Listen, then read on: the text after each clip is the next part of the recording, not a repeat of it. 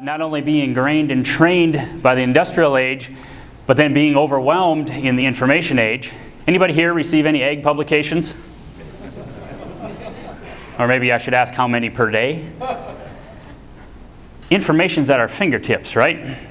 Do you ever get conflicting views on any given topic? That's probably becoming the norm. And of course, as long as we stay with these two here and don't advance beyond that, I think that will continue to be a struggle. And we will continue to have outcomes that we will look back on and wonder, what were we doing? Or what were we thinking? Or more yet, I can imagine my daughter or my grandkids someday asking me, didn't you see this coming? Didn't this happen once before in history and didn't you pay attention? I want to make sure that we're asking the right questions, but more importantly, I want to make sure that we move into a different age, and this is an age of making decisions. Now you see, this whole idea of making decisions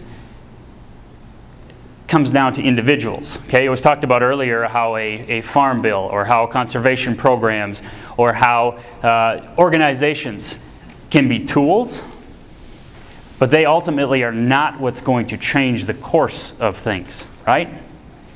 You see, I could talk about the health of soils and plants and animals and how it affects humans, but until someone actually gets sick or unfortunately dies, lots of people don't pay attention. I could talk about how we probably need to look at relieving our dependence on inputs over time, or maybe even very quickly. But until the farm's about to get foreclosed on, does it strike as many people as it normally would? You see, this industrial model has taught us to do things. But we need to combine that with thinking about things. Okay? And I think we have to take that on as individuals, and I think that's part of this decision-making age that we can take ownership in. Just as Dave Brandt talked about it, we can take ownership, accountability, and responsibility for what we do. And we can provide our own insurance policies in the making when we do it. So, you know, being a government employee, I was thinking about, okay, how can I, and of course my background is in engineering, so everything for me usually starts out kind of black and white with straight lines and everything in order. My wife might tell you that if she looked at my desk at home, that order is probably not the first word that comes to mind. But I wanted something that I could kind of methodically step through a few of these thoughts that I have, and mind you, you're going to get a little bit of my opinion. Well, you might get a lot of my opinion, but you're going to hopefully have some food for thought. So I thought, being a government employee, how about I try an acronym? We've got a few of them floating around, don't we? So I thought, well, that should be easy. Beyond our own borders. B-O-O. I didn't speak yesterday. My name is not Ray Bannister. I can't pull this off. Okay? Plan B.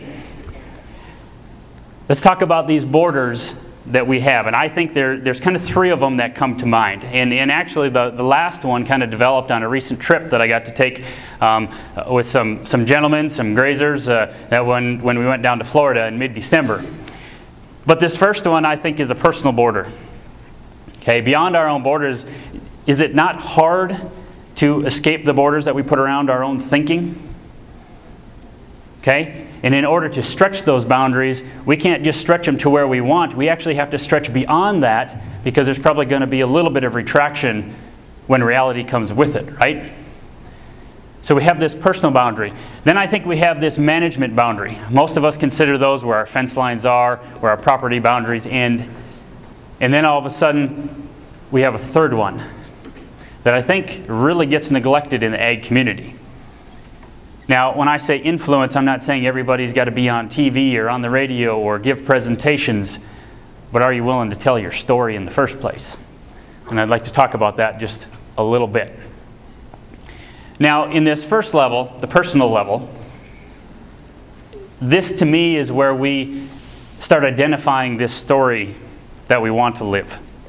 Okay? Now I can probably see on a few of your faces, you know, a few years ago I came to these workshops and we talked about crop rotations and no-till equipment, and then we got our boundaries pushed a little bit because we started talking about cover crops and mob grazing, and now we got some lunatic up front that's going to talk about the warm and fuzzy stuff.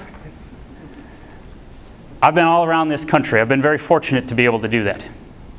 Even a couple of other countries. And trust me, the warm and fuzzy stuff is the foundation that everything else gets built on. And if it doesn't get built on that, then it doesn't have any direction. It doesn't have scope. And operations, whether it be organic operations in Minnesota or it be cattle operations in Texas or from coast to coast, when you actually ask people truly and you keep asking them why they do something, either they get frustrated because they can't answer it, or they finally get back to their beliefs and their values. And I think it's something that I think is important for anybody who shares their story. I don't think it's really a story unless you share those things. For me, everything falls under an umbrella. And my first one is this right here. My faith in God. That directly falls down into family, into health, into care of creation, into providing for others. Now your list may be different from this. And that's just fine. I would suggest that there's probably at least some similarities with a lot of people. But this is what establishes the integrity of my story. And what I encourage people to do is find out what establishes the integrity of your story.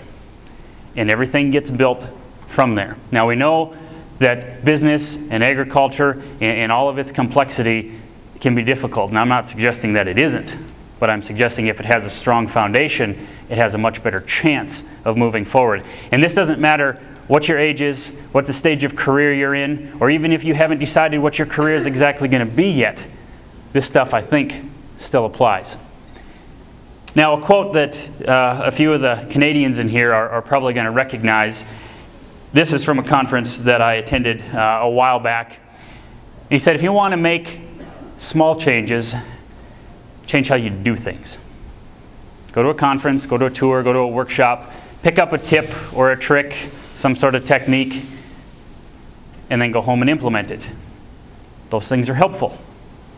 I'm not denying that. But if you want to make big changes, we need to change how we see things. And if we change how we see things, you might be surprised what you actually see. You see, years ago, just like Dave talked about how 5 years ago, he didn't put any thought into soil health.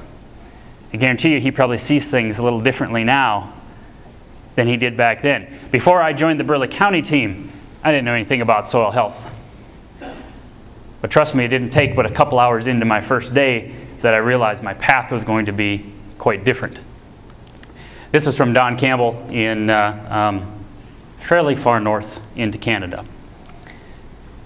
So the first thing that I ask people when they want to see things differently, I ask them this. I said, what is your definition of a couple different things? First one, a farmer. How about a rancher? Yesterday I wore a cowboy hat at our Grazing Coalition workshop. Today I didn't wear one. Yesterday, by some people's standards, I would have been a rancher. Today, not so much. But what is our definition of those two things? I'll tell you a short story. When I was in Minnesota teaching a holistic management course, it was a 2-day course. It was actually last winter.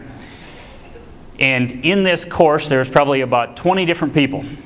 And the size of the operations, ag operations there, were anywhere from an acre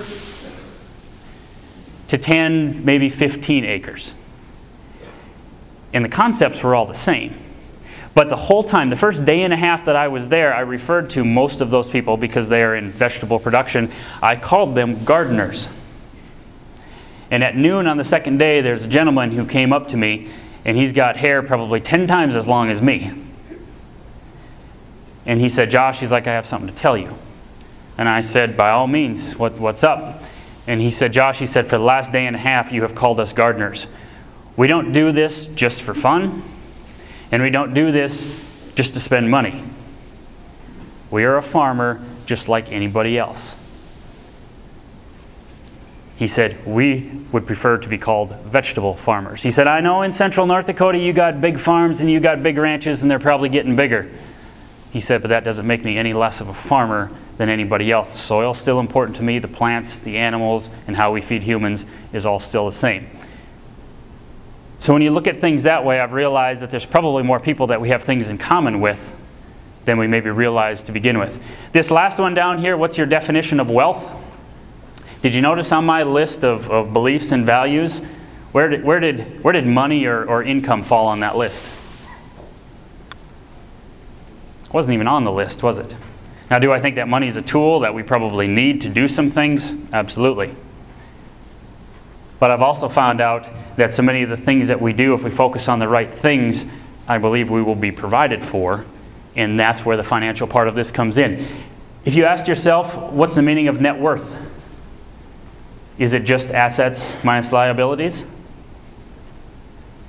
I would suggest that it's hopefully more than that. And the reason I say that about financial is it's not because it's not important, it's not because it doesn't need to be a part of the equation, but it needs the appropriate balance in that equation. And what I have found time and time again, a common theme across the United States with those operations that are managed holistically, which has been a common theme throughout today, is that they're good financial managers, but they put it in the appropriate context, and they lead with this idea of quality of life. They lead with this idea of resource enhancement, regeneration, and soil health. Now, the financial horse is still in that bunch. Now, maybe yours is pulling something other than a beer cart, but it's part of the equation. Keeping it in proper context is an interesting concept because making a profit actually becomes easier when we're not dependent on so many other things that have to fall our way. Do you ever feel like you have a day where everything's just working against you? How about a month that's like that, or a year that's like that? It's not much fun. Okay, I've been through some years like that, and it wasn't even a financial issue. Okay, management level 2. This is where we actually play out our story. Now, the first one was identifying the story, creating the integrity for the story. Now we're actually going to play this out. Now, how many here have heard of Stephen Covey or read the book 7 Habits of Highly Effective People? A few people? Okay, one of the things in that book that he utilizes, one of the tools or diagrams I should say that he has, is he uses this diagram of dependent, independent, and interdependent. And he uses the analogy of the growth or maturation process of a person. And of course, not everybody actually goes through all of these steps, but he talks about how a very young child, a baby, is very dependent. Okay? I have a daughter that's a little over 13 months old right now. And although if I could understand what she actually says right now, she'd probably tell you she's pretty independent. And I don't get to sit down a lot anymore, so I would suggest that that's partly right. But food and shelter and care, all of that comes with being dependent. But our goal is hopefully someday she will move to that next level. She will move away from home. She will maybe go to college, maybe get her first job, start making decisions by herself, taking on responsibilities. You get to the independent stage. But Mr. Covey suggests that there's another level. And that level is this interdependence level where we discover that by ourselves we're only capable of so much. So we combine forces, so to speak, with someone else. And that might be a coworker, that might be a spouse, that might be someone that you work with, a relative, but you realize that all of a sudden the 1 + 1 equals something more than 2 type scenario. Well, I'd ask you this. Is there a model out there that displays this interdependence on a daily basis? Where everything works in unison with each other? Now, we might not always think it's perfect because it's not by our rules. Doesn't nature function like that? Okay? You see, back in that industrial model, that works well for lots of things if it's closed mechanical systems. Nature is not a closed mechanical system. The best definition I can come up with to this date, and it's still a feeble one, is this complex, dynamic, open web of ever self-organizing relationships that continues and continues and continues. Therefore, that industrial model doesn't necessarily fit real well in there. Now, I'd ask you this. Of these 3 levels, where does most of agriculture fit today?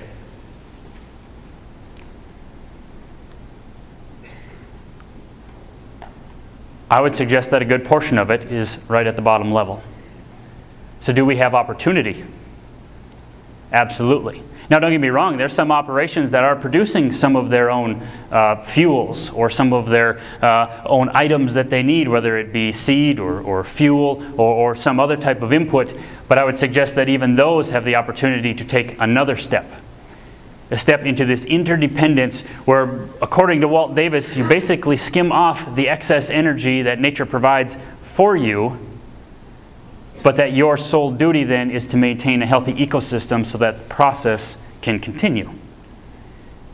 And if we do that, I think we can step up to the plate. Doesn't matter where you are in the lineup, we can make a difference. Now, dependent has a few specific things that seem to be tied to it. Input driven, recipe driven. Okay, we all like recipes. Okay, if we're overwhelmed by this information age, don't we want someone to tell us what to do and how to do it sometimes? The only problem with that is if it starts to happen too much, then all of a sudden we can look and say, she told me what to do, he told me how to do it, it didn't work. It's not my fault. This goes back to this ownership in decisions that we can make, but then we also get the benefits and the opportunities from them also. When you start feeling empowered, or you start believing in something, I'm not going to try and hold you back because I think that it will carry you a long ways. How about short-term gains that sometimes many times have to be paid by long-term expenses? Josh, I'd like to do some conservation this year. I'd really like to work on the soil health thing. I think it would be good, but I need to make money this year. See you next year. We don't do the soil health thing in competition with the profit. We're trying to build that profit for it to be sustainable into the future. Okay, if you don't have those two tied together yet, then I would suggest that it's an incomplete arrangement or equation. Look what might happen with some of the native rangeland that Jay talked about earlier. Have we already paid some long-term expenses based on what was happened in the short term many decades ago? We have, but I think we can also gain some traction on what we're doing now and determine what we need to do for the future. And then, of course, the status quo and likely following the herd. Are you willing to be the black sheep in this picture? Even once in a while, are you willing to look the other direction? And many of you in this room, actually I'm probably preaching to the choir, but many of you in this room have done this already. But this is something that, take the black sheep view, the black sheep perspective once in a while. Question things.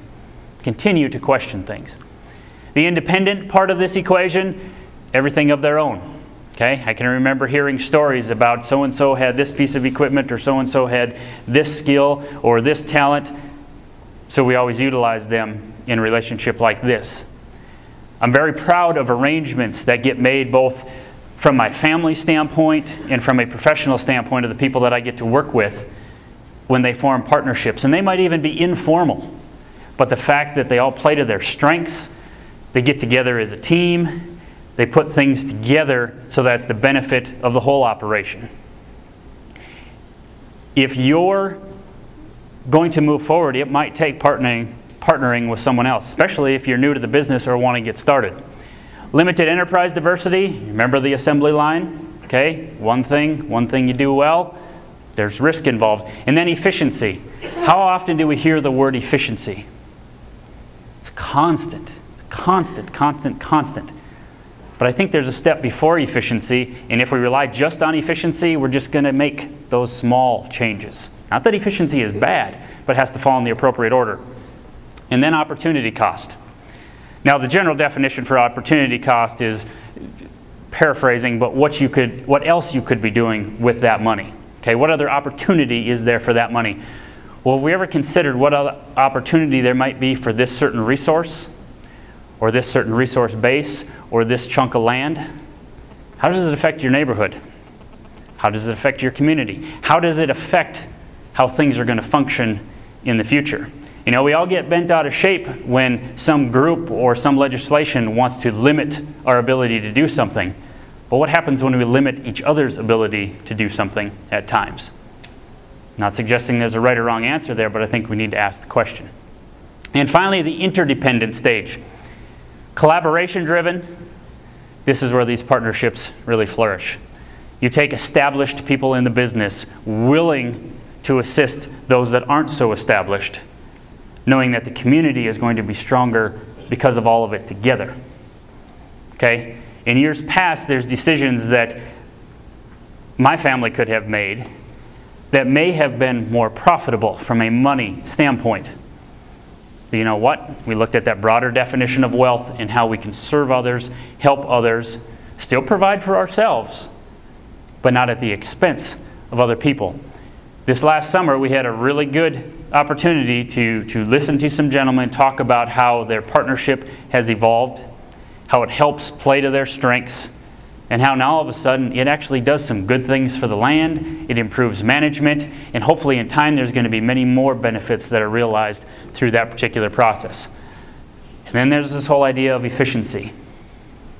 You know what efficiency is? It's speed, and it's rate, and it's doing more with less. Okay? My daughter will be able to accomplish more in her lifetime in less time because of what's available to her.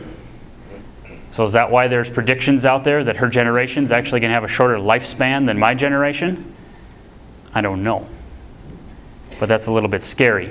But the point is that if we focus all on efficiency, but we don't even have a direction established, how are we going to get there? How are we going to know where to go? We're going to go there fast, but how are we going to know where to go? And art and science. Now this is always a controversial one, to say the least. And I actually heard a comment, a quote actually, recently at this convention in Florida. I had a rancher tell me that he said, you know, Josh, he's like, the more that I realize that I don't know, and he said this is making me more and more humble all the time, just like Jonathan talked about earlier. More and more respect for nature and the natural system that we operate with. He said in his mind, science has become an important tool that he uses to perform his art as a land manager. And I thought, you know, that falls right in line with the idea that science should help us and inform us to help us make decisions. But because everything is so unique and so complex, it shouldn't dictate what those decisions are. And that's why we have these innovators and early adopters out there that are willing to take some chances. And of course, if we function in this manner, this 1 + 1 equals something greater because it's part of this holistic equation, so to speak. This is why so many of the things when we talk about soils, or even when we talk about profitability at times, the numbers don't always add up. Okay, we can't always get one number that tells the whole story. We would like that. That's human nature to want that one number that tells us everything. But I would suggest that that's not realistic in most cases. And of course, we have to tie this all together. Okay, there's this balance all the way through. There's this balance of people and finances and resources. And through this whole process, it has to be, yes, there has to be some short-term benefit for us to continue to do what we do, but we have to question what we're doing in the first place. Because if we question that, then we might understand how, to the best of our ability anyway, what the long-term effects are going to be. And if we think that way, I think that agriculture no longer is this efficient industrial process that produces commodities. But it's an effective biological process to produce high-quality food. Okay, I'm not sure exactly when agriculture and food started to become disconnected. But I think there is a disconnect.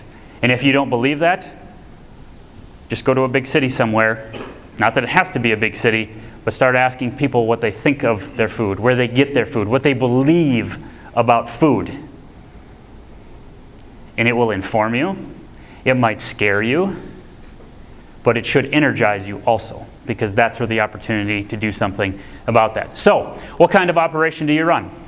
And I don't mean that in a derogatory sense. I'm just asking. Ask yourself, what kind of operation do you run? Do your products reflect what your true beliefs and values are?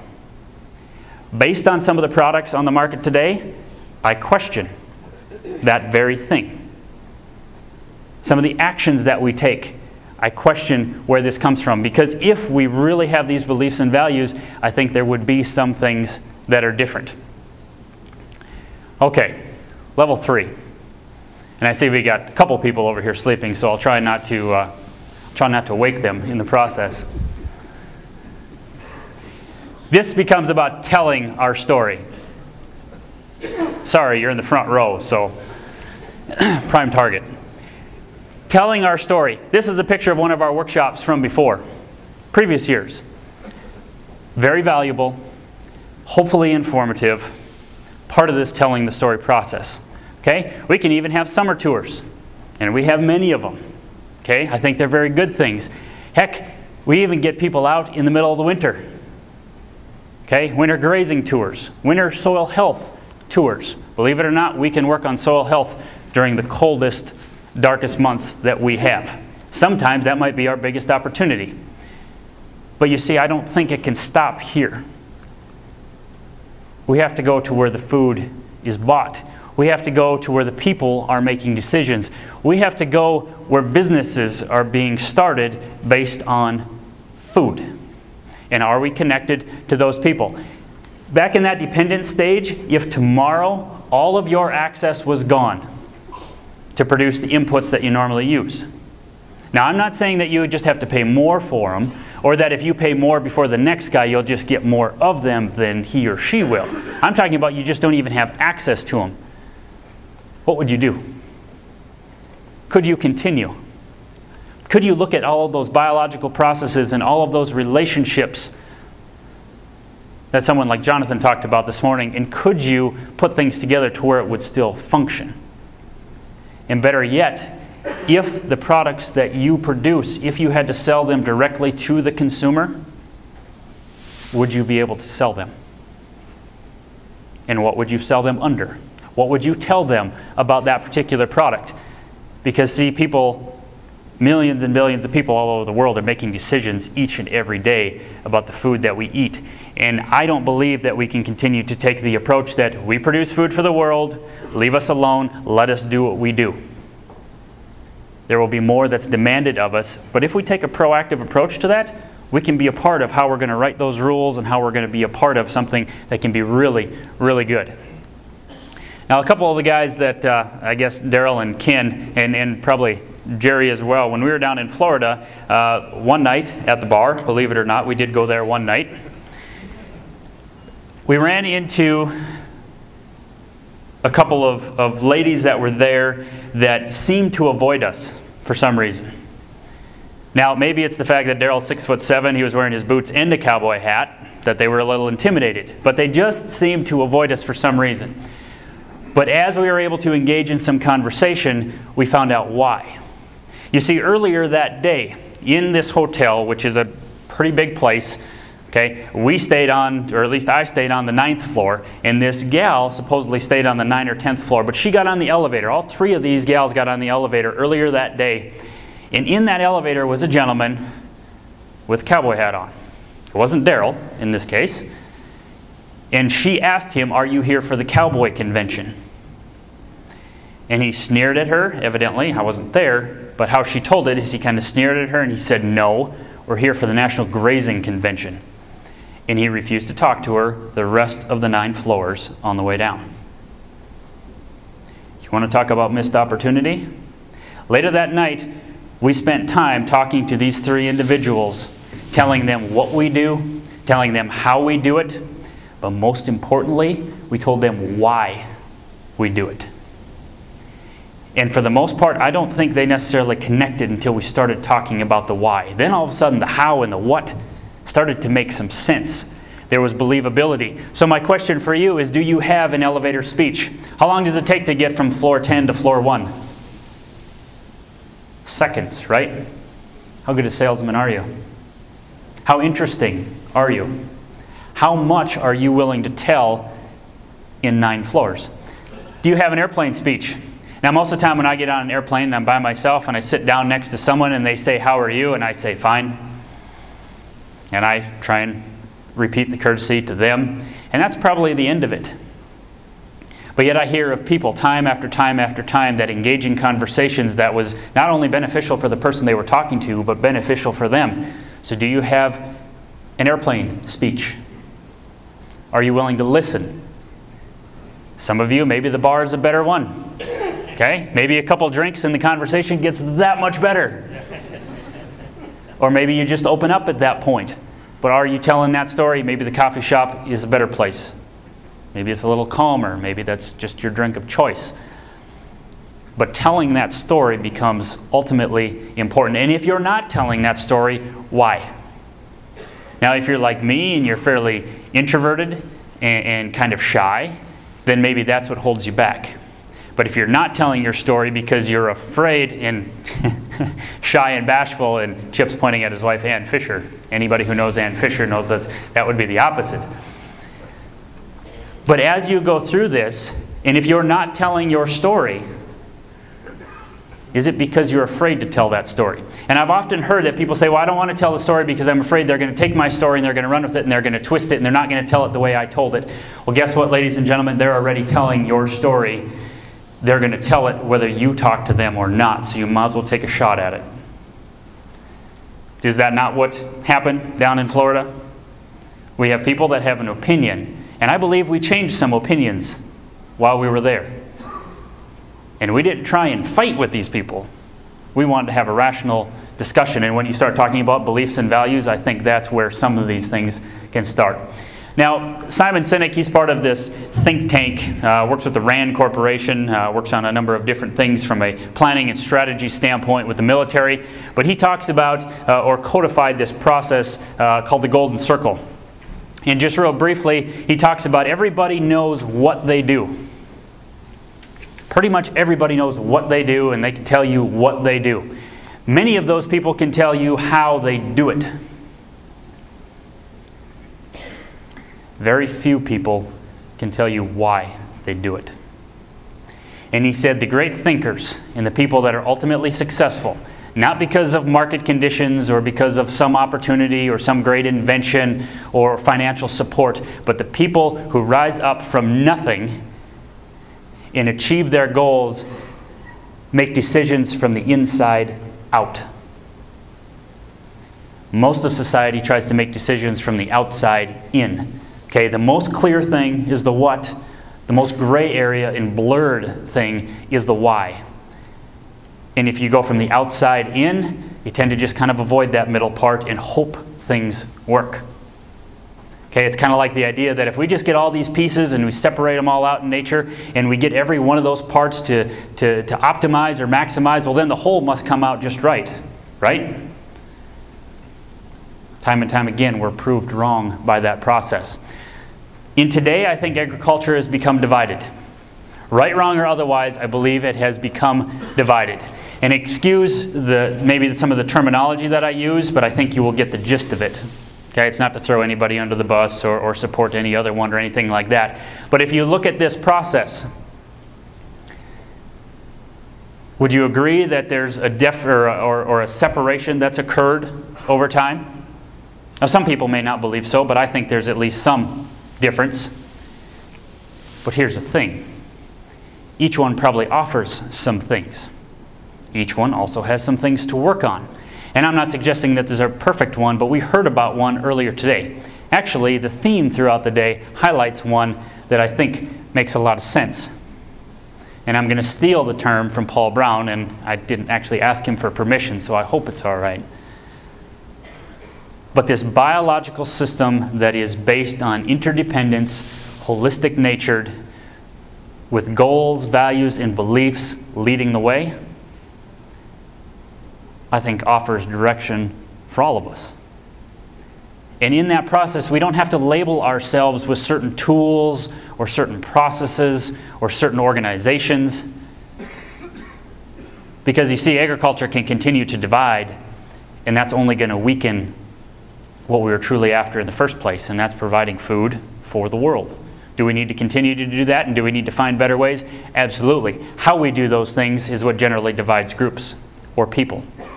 But if we start from the foundation, I've seen groups come together. I've seen grazers and wildlife groups be on opposite ends of the room, and later they're intermixed and you wouldn't be able to tell one from the other. I've seen crop farmers and ranchers be on opposite ends of the room at times. And something such as cover crops or grazing and nutrient cycling has brought groups like that together. We need to find what brings this entire group together and run with it. Because this common denominator, I still rings true to the same thing. Now, it doesn't matter if it's wildlife or if it's livestock, crops, native vegetation that we talked about earlier. but it all comes down to the same common denominator, and that's healthy soils. And if we have those healthy soils, do you know what else we get? We can get so many other things, these things included, and much, much more. You know, the whole idea that if we solve a problem, all the symptoms go away, we need to start looking at it from that particular approach. Here's a book, and I haven't actually made it all the way through this book, but it was kind of intriguing to me because we all have heard of the health concerns throughout the country and obesity and all of the things, cancer and heart disease and diabetes and everything that goes along with that. And of course, when you truly look at all of this, it comes back to a nutritional source, okay? Not from a quantity standpoint, okay? You guys all know that if you take 10 bales of straw and you feed it to cows, that's one thing. But you might be able to accomplish the same thing or better with 1 or 2 good bales of alfalfa, right? Okay, put that into a human context. More and more of the same that's not working doesn't necessarily help you, okay? That's where this nutrient density thing comes in. And this mindless eating process has created this mentality that we'll just eat whatever's offered to us, or if it's on the shelf, must be good.